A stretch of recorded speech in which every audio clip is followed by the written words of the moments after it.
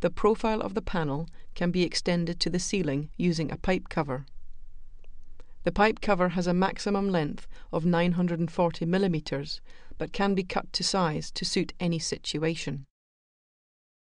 Instead of fitting the panel's top end cap, attach the width brace and then the gasket and alignment pins. Cut the pipe cover to the appropriate length. Slide the pipe cover down into place, engaging with the alignment pins and the gasket. Position the cuff over the gap with the hole in its lower position, then mark the hole's position on the pipe cover. Remove the cover and drill a hole at the position marked. Reassemble the pipe cover and cuff, then mark the wall to drill a hole for the screw provided. Attach the cuff and pipe cover to the wall using the security screw, taking care not to tighten it excessively.